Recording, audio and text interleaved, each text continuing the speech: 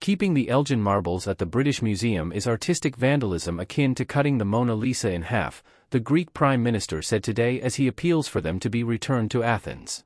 Kyriakos Mitsotakis stepped into the row over whether the 2,500-year-old friezes, also known as the Parthenon Sculptures, should be removed from the British Museum. Greece has long demanded the return of the ancient art, which was removed from the Parthenon 200 years ago when Athens was under Ottoman control. Last week it was reported that Labour leader Sir Keir Starmer would be open to repatriating them if he becomes Prime Minister at the next election. Asked where the Parthenon sculptures would look better, Mr. Mitsotakis told the BBC's Sunday with Laura Kuenssberg programme, "I think the answer is very clear. They do look better in the Acropolis Museum, a state-of-the-art museum that was built for that purpose." He went on to say he would be meeting both Sir Keir and Rishi Sunak in London this week, adding, "This is not in my mind an ownership question, this is a reunification argument. Where can you best appreciate what is essentially one monument?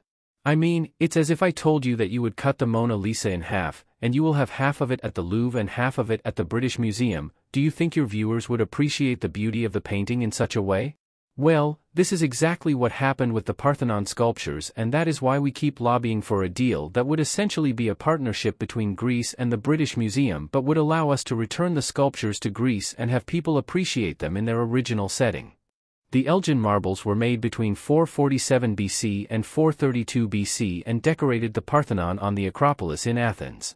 Lord Elgin removed about half of the remaining sculptures from the ruins of the Parthenon between 1801 and 1805, before they entered the British Museum. These have since been the subject of a 200-year-old dispute over ownership between Athens and London. Greek newspaper Ta Nea has quoted Labour officials as saying Sir Keir is open to finding a legal formula that will allow for the eventual return of the marbles to Athens. As reported by The Times, the same sources said Sir Keir will not raise the issue publicly before the general election for fear of dissuading Conservative voters.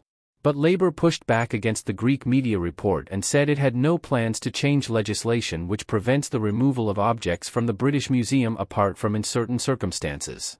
George Osborne, the ex-Tory Chancellor who is now chairman of the British Museum's Board of Trustees, is currently pursuing a deal to temporarily return the Elgin Marbles to Greece. Since taking on his role at the British Museum, Mr. Osborne has clashed with the government over his exploration of plans for the artifacts to potentially return to Greece as part of a loan or exchange deal.